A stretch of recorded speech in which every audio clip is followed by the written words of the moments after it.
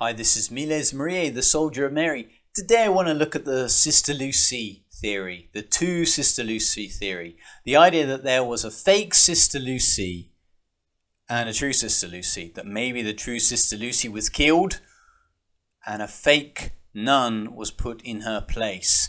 I first came across this theory back in the early 2000s when I first got the internet, or when I was first returned to my Catholic faith. I loved everything about the apparitions of Fatima. I was kind of interested in what Father Gruner said.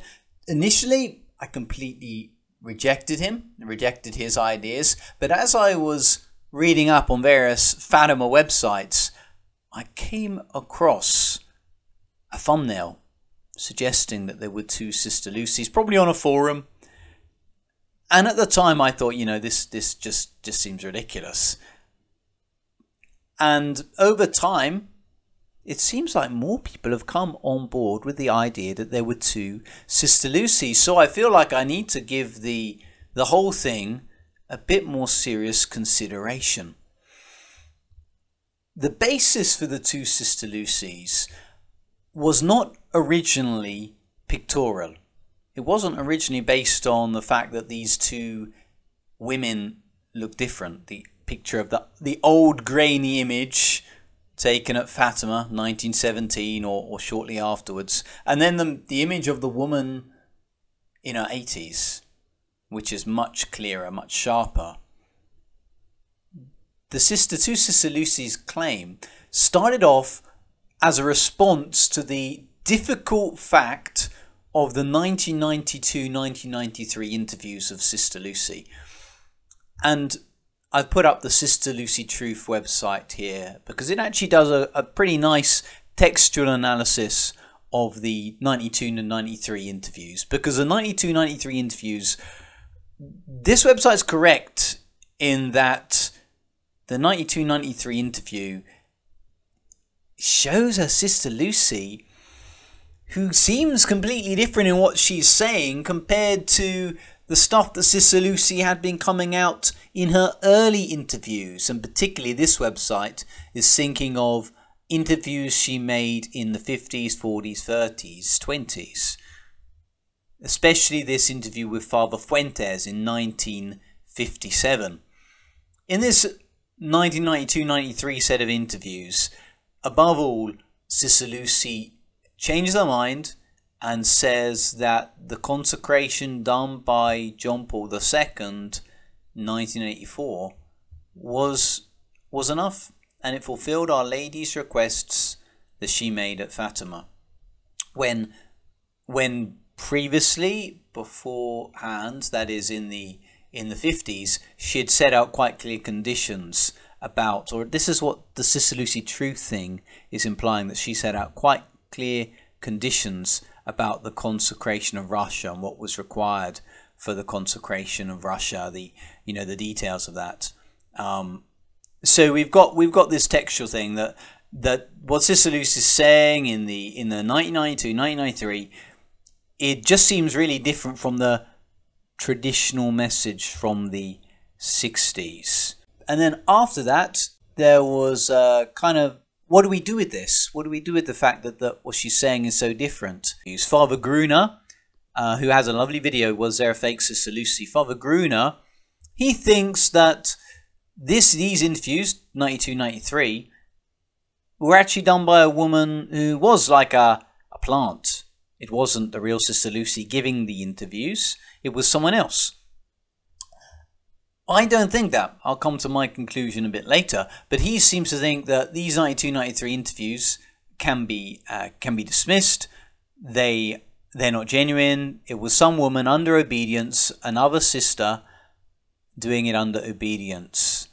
And the fact that the person that interviewed the Sister Lucy hadn't met her before enabled this to happen in a way that wouldn't have been possible if there was like a genuinely objective interviewer, someone that had known her previously, known the Sister Lucy previously over many years or something. Okay, and then after this, the fact that the interviews were so different, there was then a consideration of images. And they like to focus on the early images of Sister Lucy, particularly some of the most famous ones, which seem to portray a very narrow-looking chin. Some of them portray a narrow-looking chin. Like this one has a narrower-looking chin on Lucy as she was then, and they say, oh, that's really different from the one in post 1967 when she's really old, particularly these ones. You know, these ones here saying, oh, you know, this one, look at the chin, she looks so different. You know, they love to put this one here or something to show how different the individuals are. But actually, my problem with the images thing is that it's true, when you compare hand-picked ones, there is a distinct difference. But look at, for instance, the point here. When the woman has now entered Carmel,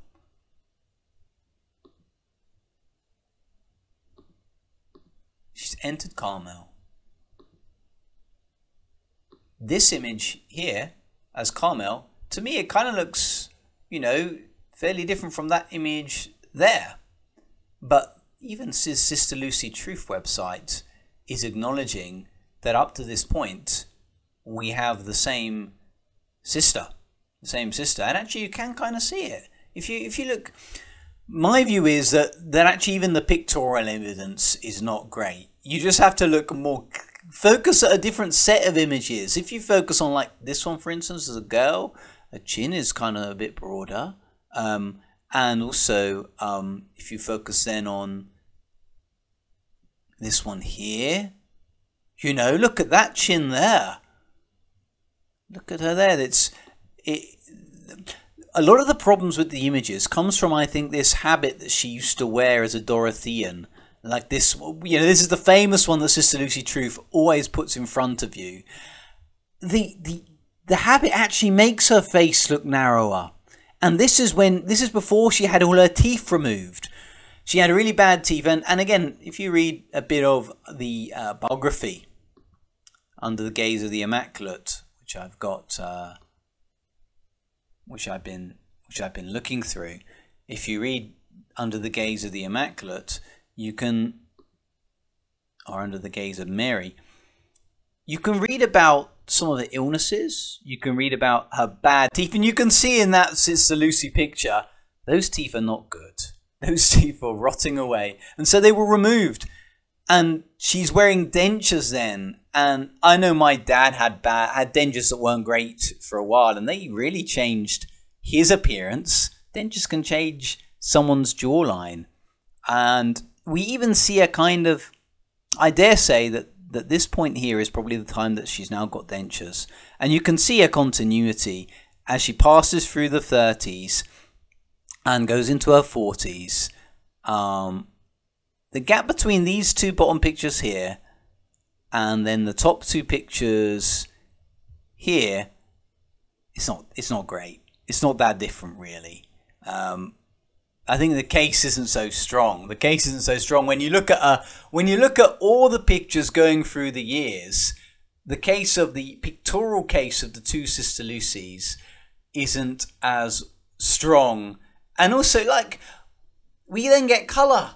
We then get colour, and we get high definition images, and we're starting off looking at really grainy things with high definition images.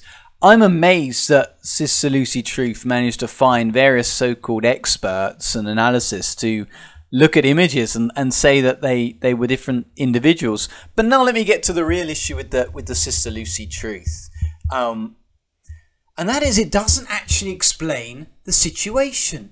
67 is when they like to put the cutoff point. This is the point that we have a new Sister Lucy. This is the point we've got a new Sister Lucy here. And they like to say that because she's silent in those years. And then 1992, she gives an interview that has some really strange stuff in it, has some really unusual stuff in it. And so they see that, well, the 1992 Sister Lucy looks pretty similar to the 2000 Sister Lucy, but maybe she doesn't look quite like the Sister Lucy when she was 30 or 20, and so they say, okay, let's say that the fake Sister Lucy begins, or let's say it just begins from the silent period of 67, even though there's an evident similarity between the Sister Lucy here, for instance, a high definition picture or fairly high definition picture, and then here they're individuals that look very similar, here, and so then the situation is, if we find things that are said before 1992, i.e. between 1967 and 1992, which are traditional, then it defeats the idea of there being two Sister Lucys. Let me rephrase that. The reason we're invoking two Sister Lucys is because of the 1992 interview. If that is so drastically different from the 1957 interview, the last public interview with Father Fuentes. If, however, there's stuff in 60, 65, 70, 75, 80, 85, 90 that continues along the line of 57, then it doesn't seem like we've got... The reason for the two Sister Lucys was the strange interview. And then they say, oh, strange interview means different Sister Lucy. Different Sister Lucy, let's have a look. Oh, okay, back in the 50s, she does look a bit different from the 67 onwards when she appears in public with Pope Paul VI. She looks different in the first kind of video clips, high quality video clips. She does look different.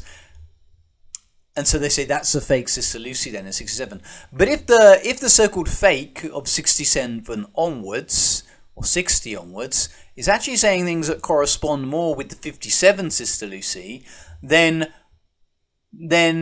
she's not really the fake Sister Lucy. And that's what the Fatima.org website gives us an insight to that. And you'll notice that the fake Sister Lucy Truth, it doesn't consider any of the stuff that was said by Sister Lucy between 67 and 1992. It presumes that she didn't say anything. It presumes that after 1960, when she's silent, there's no communication between Sister Lucy and the world. And the next communication is 1992, where she says something really different from 1957. But that's not the truth. That's not a true representation of the events. We see that, yep, in 57 there's Father Fuentes, where he has a very interesting interview with Sister Lucy. But wait about this. It's only in 67 and the publishing of the memoirs that we even know about the consecration of Russia. That's not something that fake Sister Lucy, that Sister Lucy Truth website tells you anything about. It's only in 67 that the public even know about the consecration of Russia. So it's the fake Sister Lucy, so it seems, that tells us that Russia needs to be consecrated. You know, that doesn't add up if it's fake Sister Lucy at that point. And then there's the fact that fake Sister Lucy is seeing people and she's telling people stuff that contradict the 1992-1993 suggestions of Sister Lucy. In particular, there are interviews that Sister Lucy makes in 82 and 83. Sister Lucy repeatedly denies that the consecration has been done. Again, in 1985, Sister Lucy affirms the consecration of Russia has not been done in an interview in Lucys of Fatima magazine. We're told in 89 that there's an instruction being given to Sister Lucy that she has to say that the consecration has been done. there's a lot of pressure from the Vatican, it's clear through the 80s and the 90s, for Sister Lucy to publicly say that the consecration is done. Even though at that point, up to 1992, 1993, it does seem that all of the things that Sister Lucy is saying in private to people that visit her, to people that see her, consecration hasn't been done. So the idea that it's a fake Sister Lucy then, who is saying the consecration hasn't been done all through the 80s, after 84, and before the interview in the beginning of the 90s, 92. A cousin of Sister Lucy explains that she's been told that consecration hasn't been done. Yeah, there's an important one in 82 as well that I didn't mention, by this Umberto Maria Pasquale, where he is allowed to interview and speak to Sister Lucy, and he's able to explain, I wanted to clarify the question of the consecration of Russia and having recourse to the source. In 78, I had a lengthy interview with Sister Lucy. Sister, I should like to ask the question you. If you cannot answer me, let it be. But if you can answer, I'll be most grateful to you for you to clear up a point for me, which does not seem clear to me. Has Our Lady ever spoken to you about the consecration of the world to her Immaculate Heart? World. That is world. No, Father Umberto, never. At the Clover in 1917, Our Lady had promised, I'll ask for the consecration of Russia. And at Twee, she said, the moment has come for the Holy Father to consecrate Russia. So, Father Pasquale has this conversation with Sister Lucia, the fake Sister Lucia, according to the website, in 78, an interview, a private interview, and consecration of Russia, explaining what's required for it. And the fake Sister Lucy seems to have surprisingly the same attitude as the Sister Lucy of 1967, when she first asked for the consecration of Russia to be done. So along with the consideration of the fact that the fake Sister Lucy seems to have a consistent outlook of the third secret of the consecration right up until 1992, 1993, it doesn't seem like, it seems if there's a fake Sister Lucy, it's 92, 93. It seems like 67 to 92, she's extremely consistent on the matter. In anyone that comes to see her, she's saying very consistent things on the subject. And she doesn't actually, because she is in silence, that's certainly the true. She's silenced in 67, so she doesn't tell us stuff about reparation, about fasting, about penance, although she does release some memoirs in 67, let's not forget. The memoirs are released in 67. And the memoirs are decent. The memoirs seem pretty decent to me. They aren't full of wacky theology. They're quite beautiful. And indeed, I'm pretty sure that the memoirs begin in 67, but like the section about Jacinta and Francisco, that comes later. So the problem with the fake Sister Lucy thing is that if Sister Lucy is fake from 1960 onwards, then the memoirs are all fake.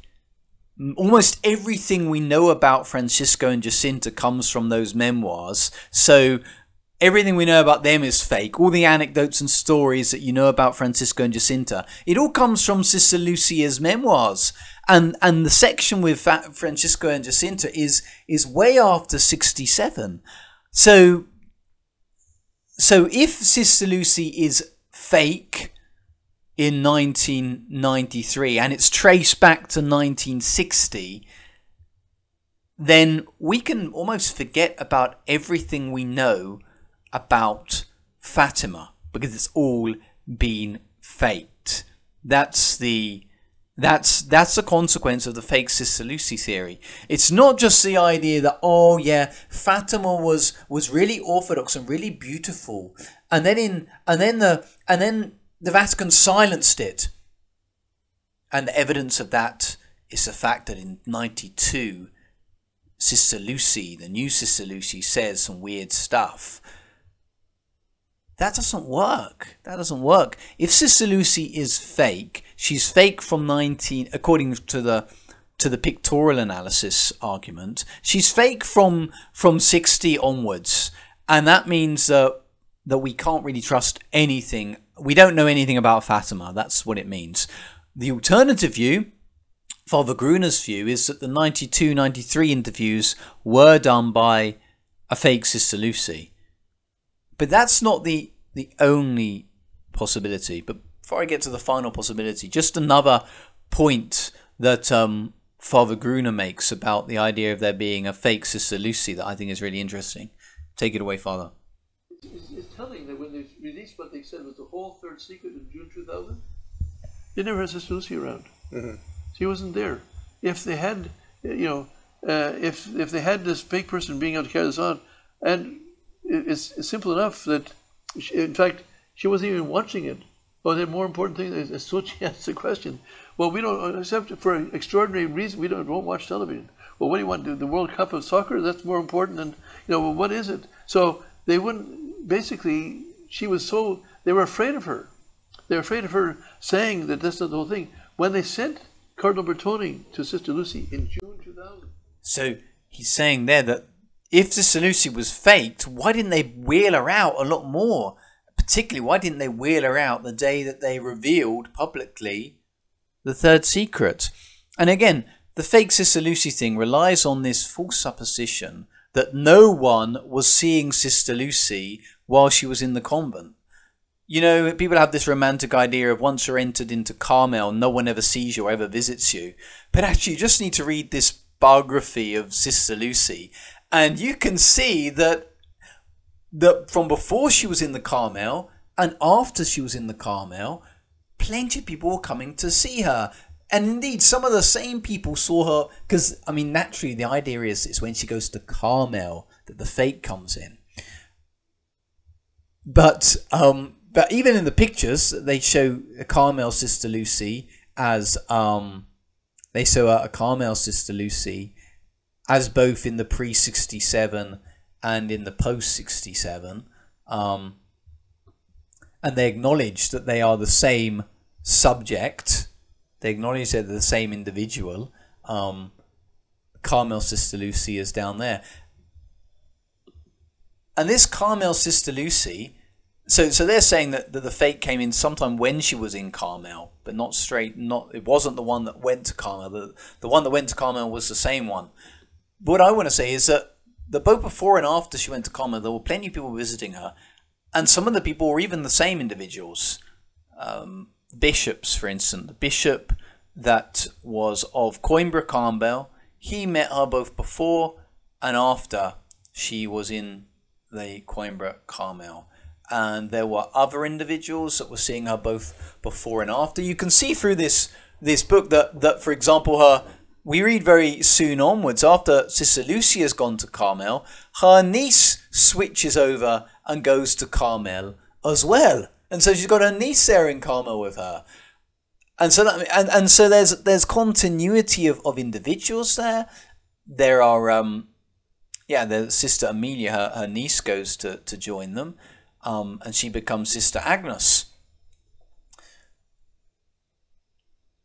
Some of the Carmelite individuals would have been exactly the same over those decades, and they would have noticed that the Sister Lucy had been changed, had been killed or something.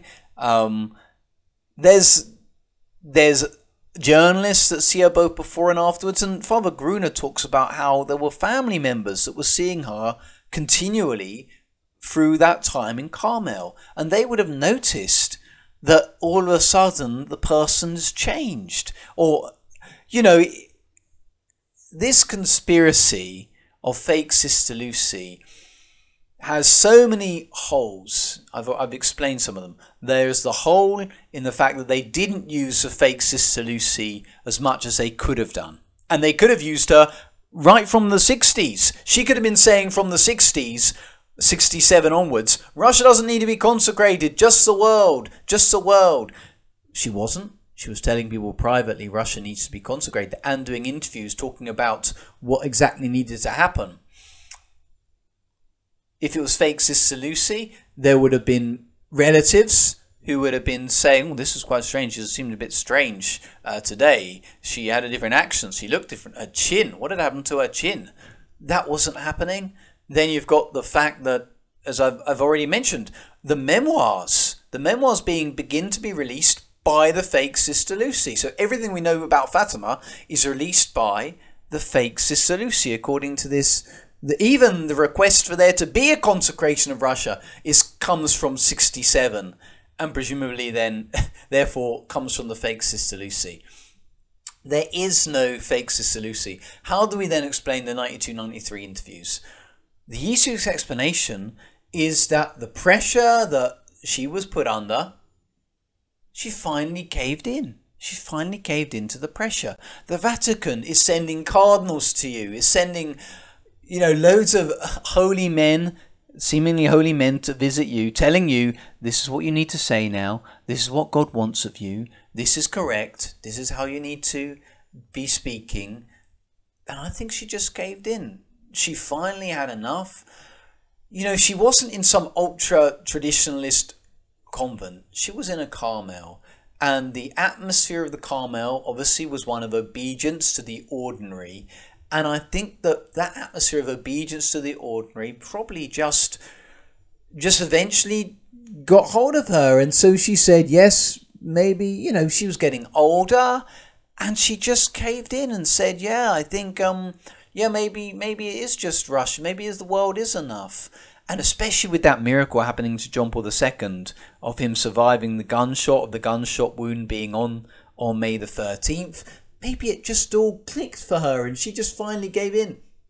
When you read the biography of Sister Lucy, there are some instances that suggests that her temperament might be in this direction. There's an anecdote in the biography that talks about when she's a nun in the convent, and she's got the responsibility of cleaning the church, I think, and there's a priest there or a superior, like a bishop or a monsignor, is in the church and watching Sister Lucy clean the chapel. And Sister Lucy is being very devout. She's going in, she's genuflecting every time she passes the tabernacle. Even when she kicks a cruet, she passes the tabernacle, she genuflects. She brings a missal, she genuflects as she passes the altar, just like you do, because it's our Lord in the Blessed Sacrament. And this bishop, this prelate, this monsignor, he says to Sister Lucy, oh, just genuflect once is enough, and then bow. And the biography tells us how she did that, how she obeyed that request. And I think if that's her temperament, to kind of, maybe it's a good temperament, maybe because I am stubborn, I don't see it as a good temperament, but I would think that there's some things that cannot be obeyed, and that genuflecting every time that's something that can be obeyed. It's a borderline one. It's certainly a borderline. But if the Pope keeps visiting you and telling you this is what the church asks of you, you're getting older, your memory is maybe failing, my opinion is the 92-93 interviews were genuine. It's just that Sister Lucy had a change of heart under a lot of pressure, wanting an easy life, pressure from all directions. She caved in. Whether she was right, whether she was wrong, Almighty God knows. The book Fatima in Twilight, produced by the Fatima Center, contemplates this possibility. And that's why I like that book, Fatima in Twilight by the Fatima Center. It contemplates that is also a possibility, that maybe Sister Lucy just gave in and she accepted the official party line. There's no fake Sister Lucy. There's one Sister Lucy. She's gone to God now. May Almighty God bless her. May she now, very soon, if she's not already, be in paradise. May Almighty God bless you. May Our Lady intercede for you. In the name of the Father, and the Son, and of the Holy Spirit. Amen.